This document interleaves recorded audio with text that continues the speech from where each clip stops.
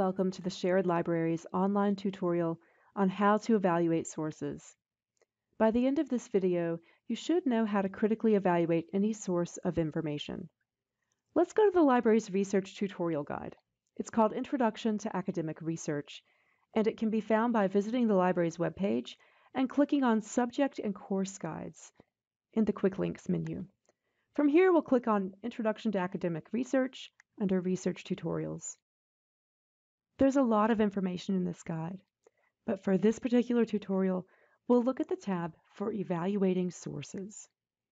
Once you've found sources for your paper or project, you need a way to determine the validity and relevance of those sources so you can be sure you're using the best information for your paper or project. The CRAP test can help you with this. You can use this tool to critically evaluate any source of information, whether it's a book, a journal article, a website, or even a newspaper article. CRAP is an acronym which stands for currency, relevance, authority, accuracy, and purpose. The currency category of the CRAP test asks you to look at when the information was published. Here you should also ask yourself, how important is it that you have current information, or will older information suffice? For example, if your topic has to do with technology, health, or science, the majority of the time you're going to want to use very current information. So if you're writing about Alzheimer's disease, you're going to want to look at the most recent research on it. Maybe you just want to look at information published in the last 5 or so years. However, if you're writing a history paper or a literature paper, older information might be perfectly useful for you.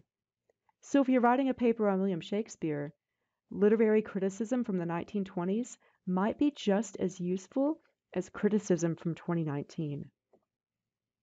The relevance section of the CRAP test asks you to determine how relevant the information is to your topic. Does it answer your research question? Is your research topic the central focus of the publication, or does the publication merely mention your topic in passing? Only use information that is relevant to your topic. Authority asks you to look at the author of the information.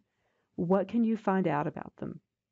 If you found a scholarly article, chances are the author's credentials and affiliations are mentioned on the first and/or last page of the article.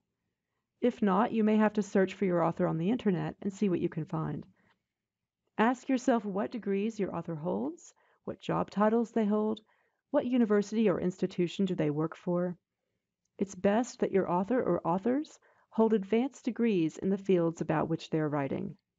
You may find an author with a PhD in political science, but if they're writing about alternative treatments for cancer, you might not want to use that source since the author is not a medical expert.